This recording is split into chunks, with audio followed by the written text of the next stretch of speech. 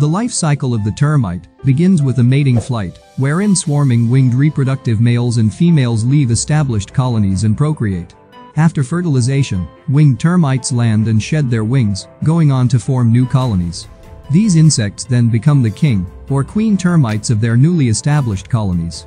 The queen and king termites are at the center of the termite life cycle and are responsible for reproduction.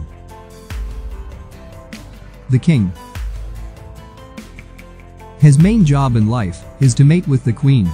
Also, through chemical secretions known as pheromones, he and the queen determine how many of their offspring develop into workers, soldiers or reproductives. In 5 years, a king and queen can grow the colony into 1 million termites. The queen. Her only job is to lay eggs. She is fed by the workers. Along with the king, she also secretes the pheromone that controls specialization in the colony. A queen can live for 25 years or more, reported to reach a production of more than 2,000 eggs a day. Eggs.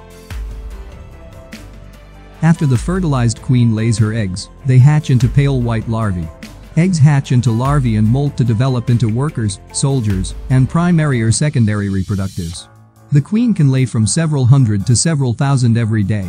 The eggs take about 30 days to hatch into larvae. Larvae.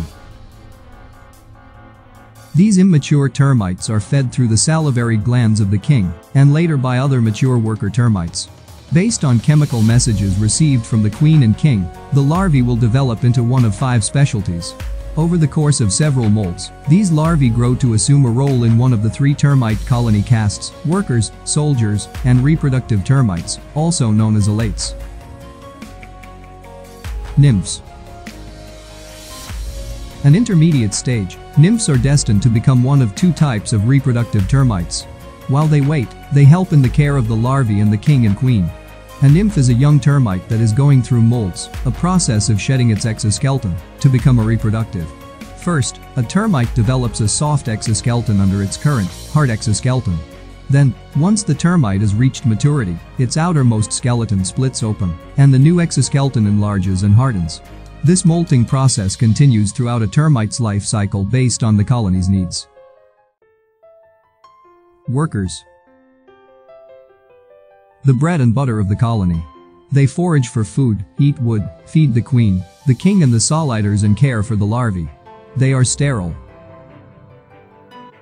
Soldiers. They can't chew wood, so others must feed them. But they can kill.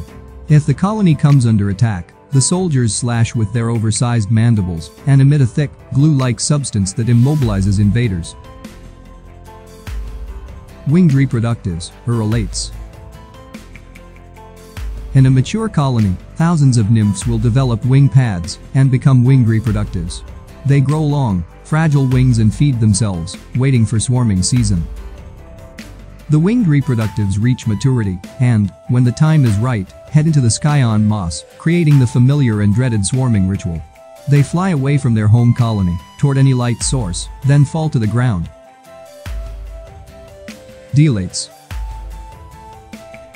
Only 1% of the tens of thousands of elates survive the process of leaving the colony, landing and looking for a mate. Those that survive will pair off, beat their wings from their bodies, and begin a highly structured mating ritual. New royalty. In the rare instance when wood, water and a matched set of elates come together, they may themselves become king and queen. A new colony is born.